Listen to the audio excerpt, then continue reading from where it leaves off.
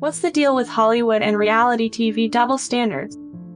Brandi Glanville is a woman who seems to be making headlines for all the wrong reasons lately.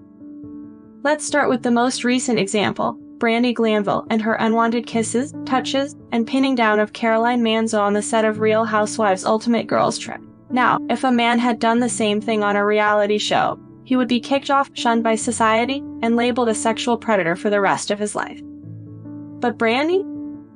Oh, she's just a wild, drunk, reality star who couldn't keep her hands to herself. No big deal, right?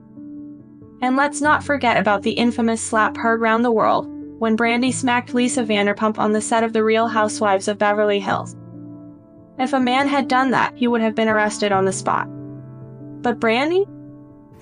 It just always goes too far.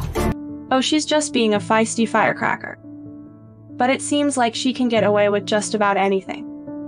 After all, she was never kicked off Real Housewives of Beverly Hills despite her misbehavior and scandalous antics on the show. And now reports have emerged that she physically and sexually assaulted Caroline Manzo during filming of Real Housewives' Ultimate Girls Trip. According to sources, the cast was partying in a private home in Morocco on January 25th when Brandi stuck her tongue down Caroline's throat.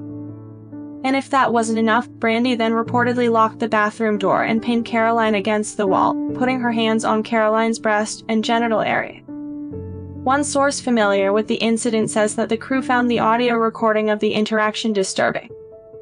Yet, despite all of this, Brandi was only asked to leave Morocco and was never officially punished for her actions.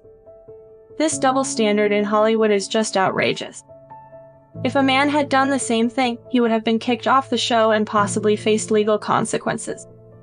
But because Brandi is a woman, she can continue to behave badly on reality TV without any real repercussions.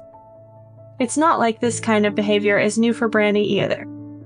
During her time on Real Housewives of Beverly Hills, she was known for her wild partying and alcohol-fueled antics. She was also involved in numerous arguments and physical altercations with her co-stars, including the aforementioned slap on Lisa Vanderpump's face. And yet, she remains a beloved figure on the show, even with all her scandals and controversies. It's enough to make one wonder what kind of message Hollywood is sending to women everywhere by allowing this kind of behavior to go unchecked. So why is it that when women like Brandi cross the line, they face minimal consequences, if any at all? This double standard needs to end. Assault is assault, no matter who the perpetrator is.